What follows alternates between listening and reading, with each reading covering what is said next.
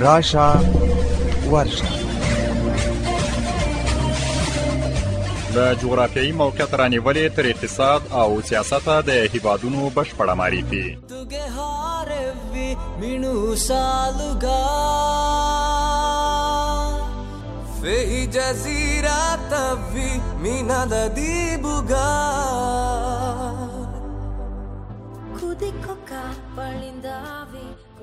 د سپوږمۍ راډیو ډیرو درنو او قدرمنو اوریدونکو سلامونه او نیکې هیلې په دې هیله چې د ژوند په ټولو چارو کې ښه او بریالي اوسئ. دا د یو ځل بیا د سپوږمۍ راډیو نه د راشه ورشه د خپرونې واره رسېدلی. په نننۍ خپرونه کې یو ځل بیا ځو د اسیا لویې وچې ته او د مالدیف ښکلی هېواد در پېژنو په دې هیله چې د دې خپرونې تر پای شیبو پورې راسره مل اوسئ. د مالدیف هېواد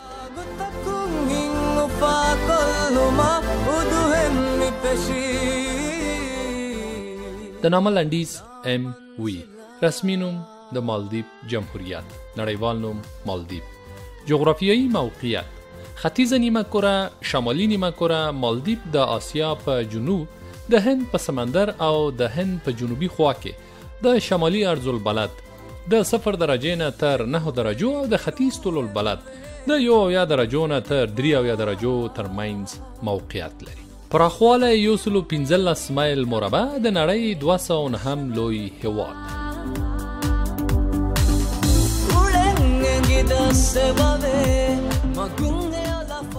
اقلیم: مالدیف له یوې خوا د استوا کرښې ته نږدې پروت دی او له بلې خوا له 4 خواو څخه د هند د سمندري اوبو کلابند کړی دی. له همدې امله د دغه هېواد هوا ډیره توده او لنده ده. د مالدیف د ټاپوګانو په ټولګي کې ډیر زیات باران وریږي. د دغه هېواد په شمال ختیځو سیمو کې د اورښت فصل نومبر نه تر مارچ او د جنوب لویدیځ سیمو له جون نه تر اګسته پورې دی.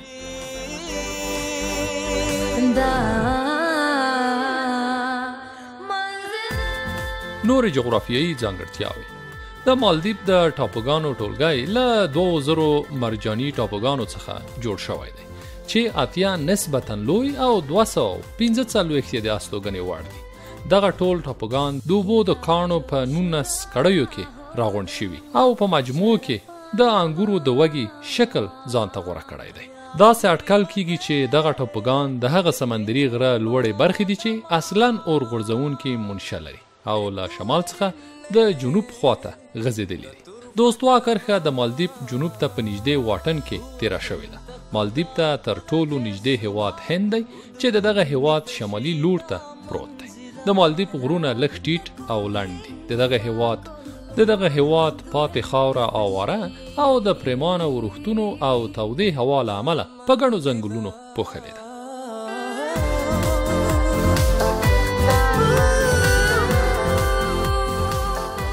سیاسي بشري جغرافیه: پلازمینه د مالا ښار دی. نفوس یې څه کم 400,000 کسانو ته رسي. د مالدیف د نفوس ډیموګرافیکي ځانګړتیاوې دا دي: د نفوس ګڼوالی په 1 کیلومتر مربع کې 1328 نفر. د نفوس ګڼوالی په 1 مایل مربع کې 3440 نفرو ته رسي. ښاري ژوند 45 سلنه، کلیوال ژوند 55 سلنه. د ژوند تمه په منځنۍ توګه 15 کاله، د ژوند تمه په نارینه‌و کې 3 کاله او د ژوند تمه په ښځو کې 7 کاله او یوه ښځه په ټول عمر کې 2 ماشومان زیږوي.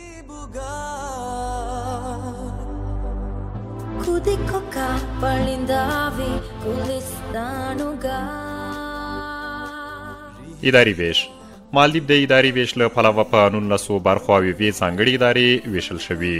مهم ښارونه چیتا، اندي او ارتوګل دي. نژاد: د جنوبي هند خلک سینالي، دراویدي، عرب او لږ افریقایي دي. ژبه یې مالدیفي، دیوهي، عربي او انګلیسي ده.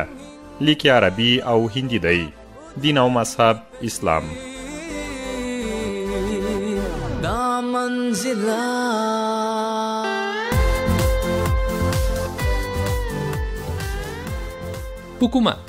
حکومت یې جمهوری. د مالدیف اساسی قانون د کال 1988 میلادي کال د جون په 4 نافذ شوی دی. دغه هېواد اوسنی ولسمشر ابراهیم محمد سهیل دی چې د مالدیف د لومړي وزارت چارې هم پر مخ بیایي. د مالدیف ولسمشر د خلکو په خوښه د 5 کلونو لپاره ټاکل کیږي. او 2 ځلې کار کولی شي. د دغه هېواد د کابینې غړي د ولسمشر لخوا ټاکل کیږي. د مالدیف ولسي جرګه 7 څوکۍ لري چې د خلکو په خوښه د 5 کلونو لپاره ټاکل کیږي. په مالدیف کې د رایې ورکولو سن 18 کلن دی. د مالدیف حقوقي نظام په اسلامي قوانینو او انګلیسي اصولو ولاړ دی. د دغه هېواد لوړ قضایي ارګان ستره محکمه ده چې قاضیان یې د ولسمشر لخوا د ولسي جرګې په مشوره ټاکل کیږي. له دې وروسته د مالدیف د ټولو محاکمو قاضیان د قضا په خدماتو د کمیسیون لخوا ټاکل کیږي.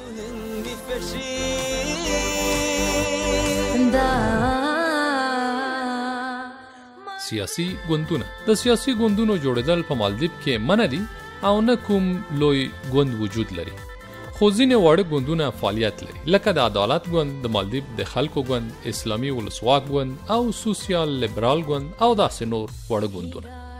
د خپلواکۍ ورځ د کال 1965 د جولای 26 له انګلستان څخه، د ملي رخصتۍ ورځ د جولای 26 د خپلواکۍ ورځ، په یوین کې د غړیتوب نیټه 1965 د سپتمبر 21 او د دې ترڅنګ په نورو نړیوالو ټولنو کې هم غړیتوب لري.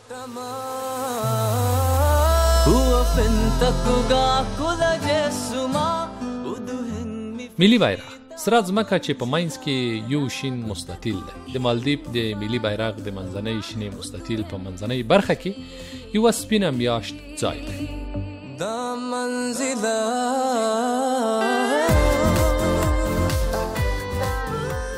ملي سرود یې دا دی: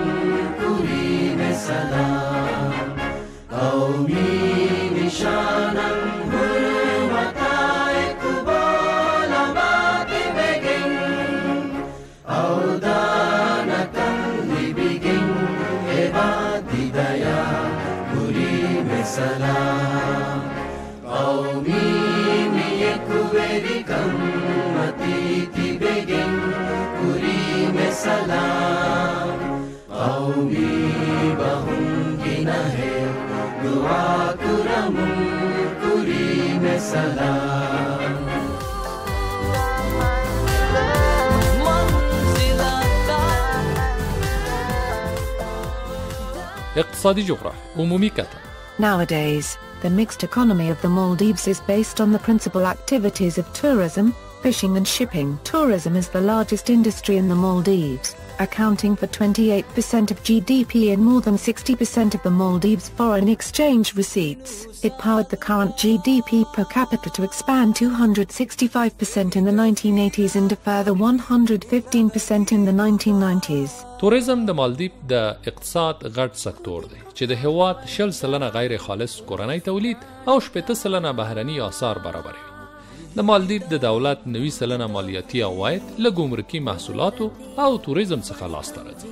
په کال 2007 کې 380,000 سیلانیانو دغه هېواد ته سفر کړی دی چې دوی $620 میلیون هلته لګولي دي.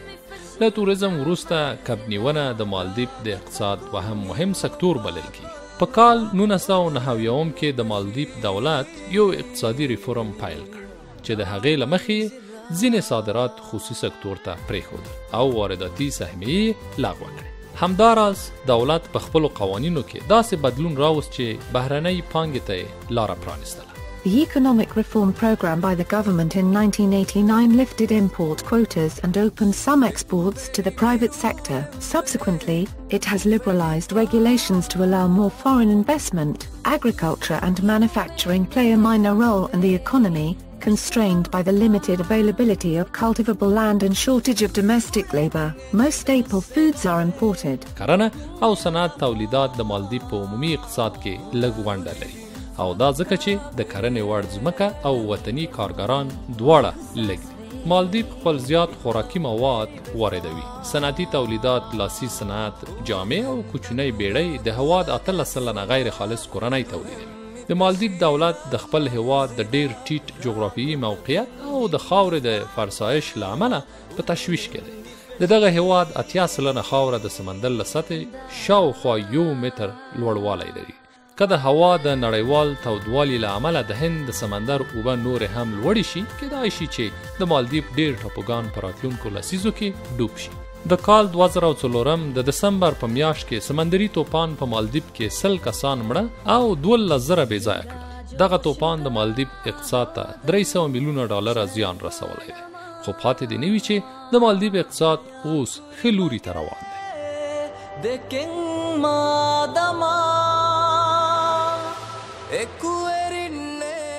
غیر خالص کورنۍ تولید $3 بلیون.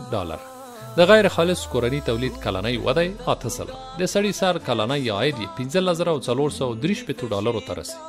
د غیر خالص کورنۍ تولید سکتوري جوړښت کرنه، څنګلونه او د کبانو نیول 9%، صنعت 25% او پاتې نور خدمات جوړوي. د کار ځواک $2 میلیونو کسانو ته رسي. بودیجه عواید $15 میلیون او لګښتونه $8 میلیون ته رسي.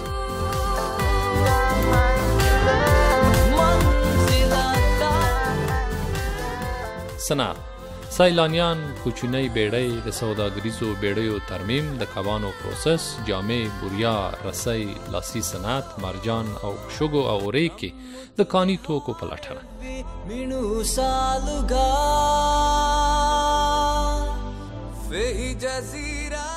کرنه، د مالدیف 14% ځمکه د کرلو وړ ده. د دغه هېواد 4% خاوره څړځایونو او پاتې نوره ځنګلونو، غونډیو، ښارونو او د استوګنې سیمو نیولې ده. د مالدیف 12% خلک د کرنې، ځنګل ساتنې او د کبانو په سکتور کې په کار بوخت دي او د هېواد 9% غیر خالص کورنۍ تولید له همدې سکتور څخه لاسته راځي. پنبه، وریجې، چای، جوار، خواړه، کچالو، دارویي بوټي، ناریال، سابه، غوښه، لبنیات او هګۍ د دغه هېواد مهم کرنیز محصولات بلل کېږي.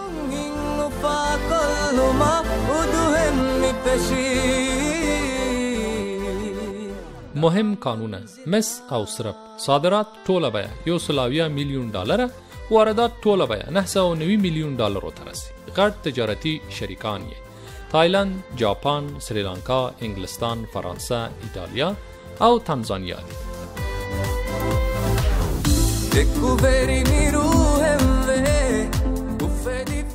لا شلو ډېرې تجارتي بیړۍ لري. 15 هوایي ډګرونه لري چې 3 یې پاخه دي. د پیسو واحد یې د مالدیف روپۍ دی. مالی کال یې عیسوي دی.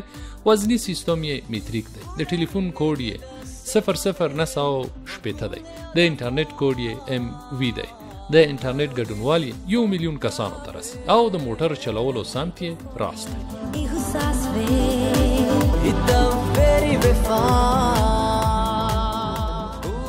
رسنۍ، په مالدیف کې دولت 2 راډیویي او ټلویزیوني چینلونه فعالیت کوي. په دغه هېواد کې خصوصي سکتور هم د میډیا په برخه کې پانګونه کړې او فعالیت کوي.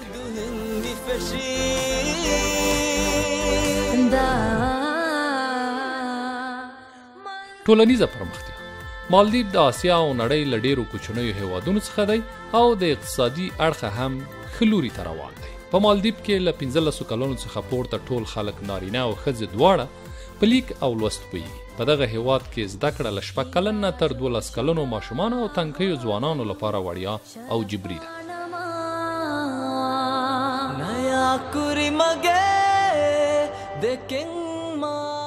پاوز، د ملي امنیت، ځمکنی پوځ، هوایي ټولګی او ساحلي ګارد. د عسکرۍ خدمت سن 18 نه تر 28 کلن پورې په خپله خوښه.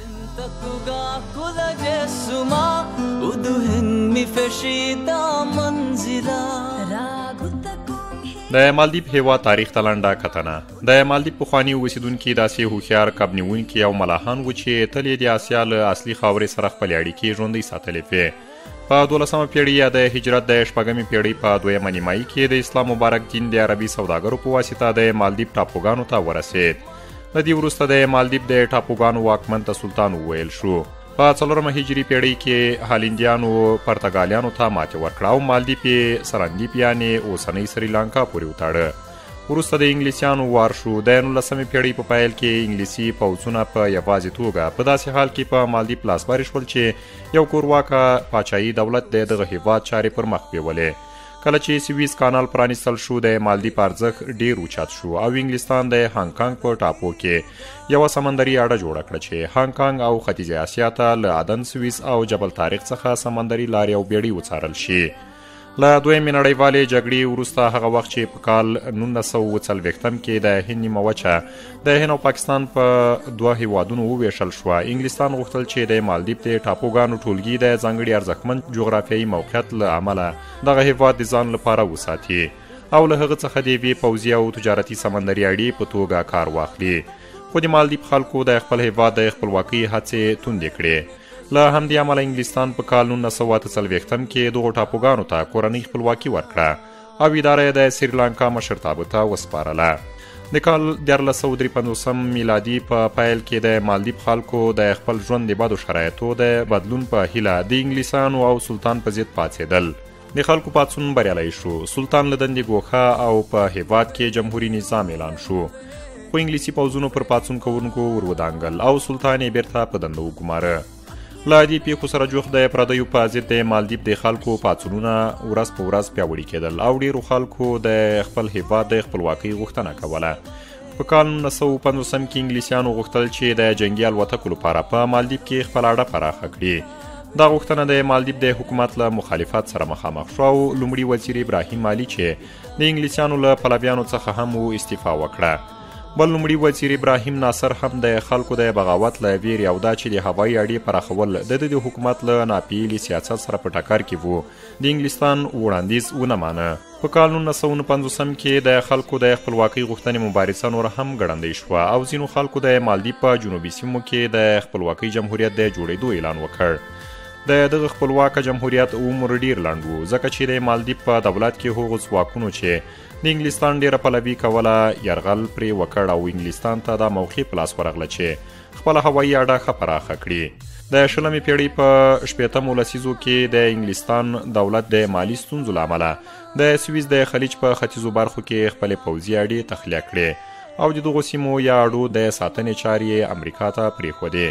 د مالدیف دولت دا حالت د ځان لپاره مناسب وباله او د خپل هېواد بشپړه خپلواکي اعلان کړه. په 1945 میلادي کال کې ملګرو ملتونو دغه نوی هېواد په رسمیت وپېژانده.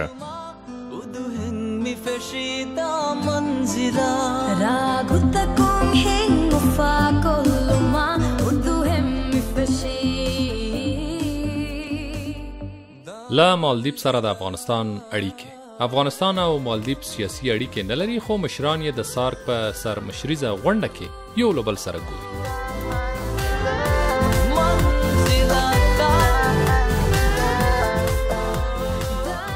له افغانستان څخه تر مالدیف پورې د هوا له لارې فاصله 3590 کیلومترو ته رسي. د کابل او مالا ښارونو ترمنځ زماني توپیر نیم ساعت دی.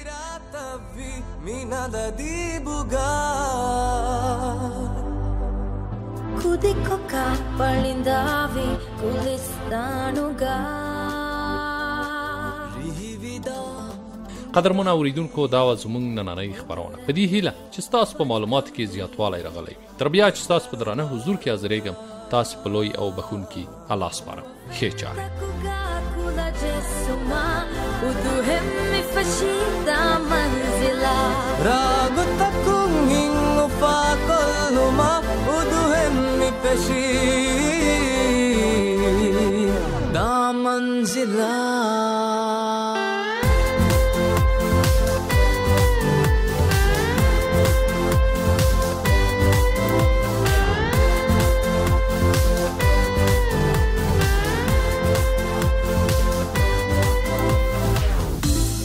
Very